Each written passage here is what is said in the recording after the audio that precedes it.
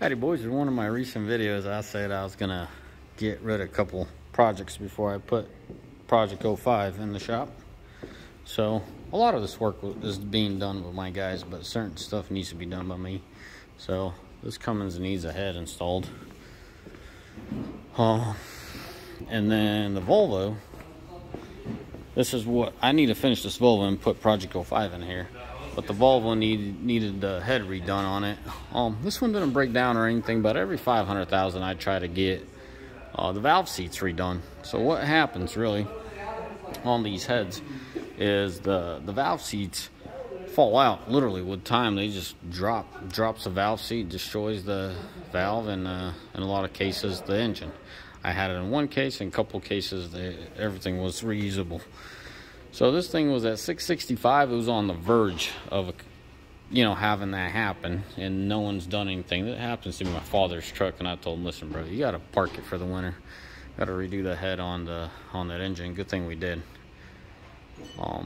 There's a couple of them that are really close to going kaboom on us. So once we get this engine put together, we'll get Project 05 in here, and then we get this Cummins going.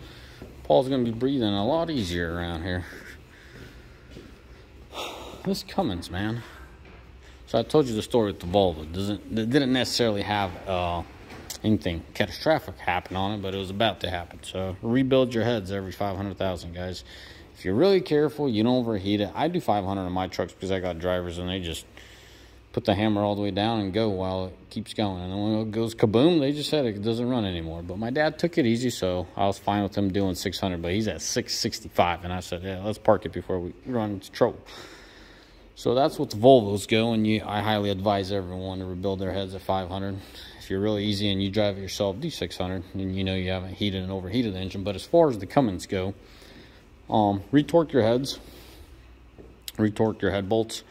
And then, yeah, and there's something weird happened.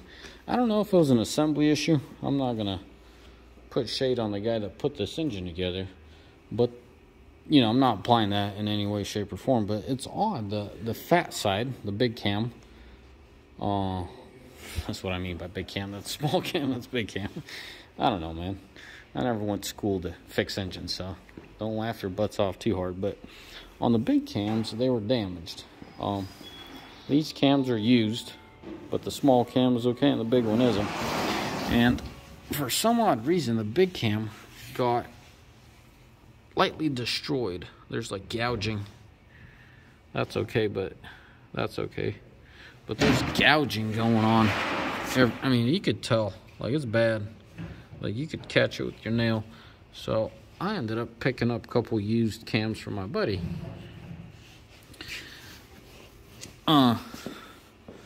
Oh, here it is. Here's the big one. I don't know where the other one is. But anyways, so to make things simple, I got it all from one engine, but these rollers are gouged as well. So these rollers are on the big one, so that took it all out. So I think I'm gonna use my small stuff, and then the big stuff's gonna come from another engine. So that's what all happened with the Cummins. Oh, while this Volvo's down, we decided to change out this thing. This thing is called all kinds of terms, but in short, it's a push-out bearing is what it is, but it's computerized, There's a computer solenoid that activates it, and we're putting on a new clutch.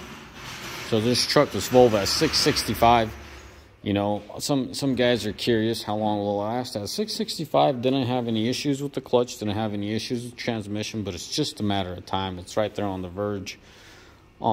Let's say consistent issues per se, but when I did hook up with a diagnostic tool, it did show something about a high clutch load or something like that. And then one instance it said clutch slip. So it's starting, I recalibrated everything, readjusted the settings, and he was fine for another couple months until we did the project. So that's something else I did with the Volvo.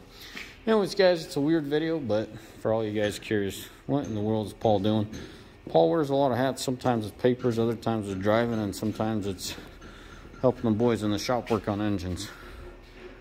Anyways, as always, may the Lord bless you, and may Almighty find day. Ciao, bye.